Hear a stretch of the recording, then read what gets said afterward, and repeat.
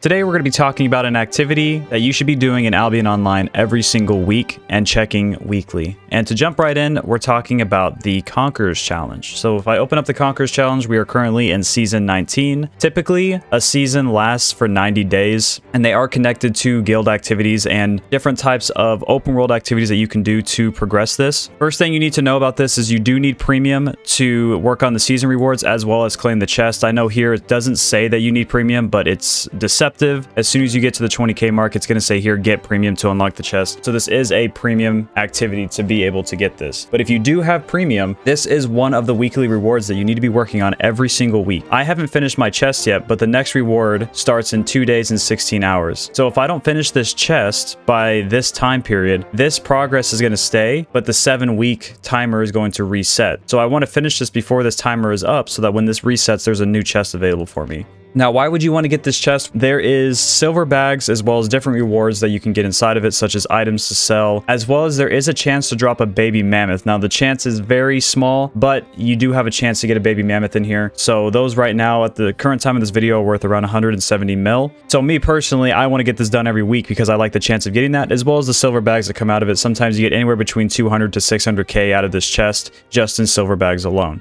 On top of that, when you are farming for this chest, you're going to be unlocking favor tokens.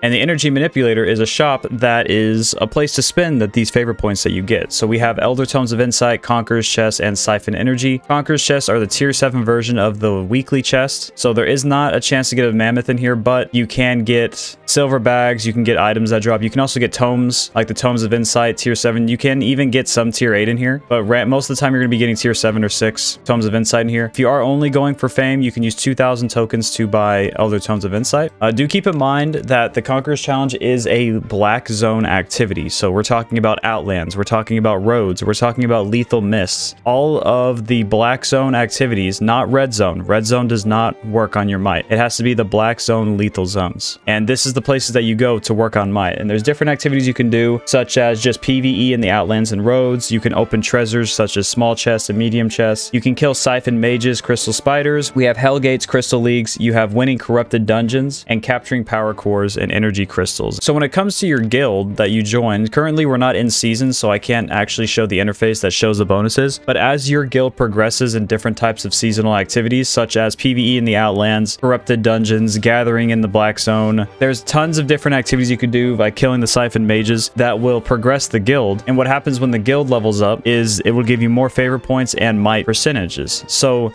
you can actually level this up faster as well as work on your seasonal rewards faster. And when it comes to these seasonal rewards, if I go all the way to the right, first off, there's battle mounts that you can unlock. So that's a couple mil here and there. Of course, the price is going to drop later because once the season is over, everyone's going to get that battle mount. So if you do get it, I highly recommend holding on to it for later. If you are playing down the line and you are planning on selling it, don't sell it right away. You're going to get the least amount of money possible. Just save it for a couple months down the line when it's in more demand and sell it then. We also have the Elder's Night Vow, which is the most upgraded version of the fame bonus. So you get a combat and gathering fame increased by 10%, and this will last for 90 days. So this is another reason why you would want to work on this. Only 430k might to get that unlocked. I know that's kind of a lot, but if you do want a way to level up your might the fastest as a solo player, and might be the fastest in general here in Albion Online, is I have a video on my YouTube channel covering the activities that you could do in the mists that came with the Beyond the Veil update. That place is 100% one of the best places to level up your might and get this Conquerors challenge done, because turning in the weekend wisps and the different activities in there I talk about in the other video can get this Conqueror challenge done easily, as well as progress your seasonal rewards. And there is duo mists that you could do with a partner as well if you do not want to go into the solo. Just be very aware that a lot of the duo builds that are in there are going to be, they have a lot of weird one-shot builds, as well as in the solo mists, especially on Albion West at the moment. There is tons of 8-3, 8-4 juicers just absolutely everywhere and just stomping objectives. So just be very careful when you see objectives. Kind of run in with your mount, check it a little bit. If you see a red on the end of your screen, be careful. A lot of them are just waiting to pounce and get you dismounted. So it's kind of a clown fest in there right now when it comes to how many juiced up builds are in there. But on that note, you can still farm in there. You can clear camps and do different objectives. I talk about in the video again, but I just want to give you that warning because that is something that we're currently dealing with here in Albion Online, and we're always going to be dealing with it in this game. There's always going to be tons of people that are higher IP than you out in the lethal zones. You just got to be careful with, especially if you're only just trying to get this challenge done and then get back to the regular activities that you're doing. That's going to be it for the video, guys. I just wanted to keep it nice and short and just keep you guys informed on something that you should be working on weekly, as the rewards are amazing and it can help add to your fun pool as you move forward and building your economy here in Albion Online. I wanted to keep the video nice and short just so we wouldn't get crazy, have like a 30+ minute video going over every single little thing, because again, at the end of the day, the best way to make might is in the mist. And when it comes to guild activities, the guilds that you join will teach you how to escort cores or do siphon mages and different things like that. If you are trying to find a guild, I have another video on the YouTube channel covering how to find a guild, as well as you can join Stream Squad. There's nothing wrong with that. Feel free to apply. On the West server, we are a casual guild. We have almost 300 players and we do constant group activities. We have a lot of people that are active and constantly doing different types of activities, such as grabbing cores, doing small scale static dungeons, group dungeons. We even do Avalonian dungeon clears on Fridays, so feel free to join and get involved with that. Other than that, that's gonna be it for the video, guys. I hope you enjoyed, and I hope you learned some stuff moving forward in your Albion journey. If you enjoyed the video, make sure to leave a like, comment, and subscribe,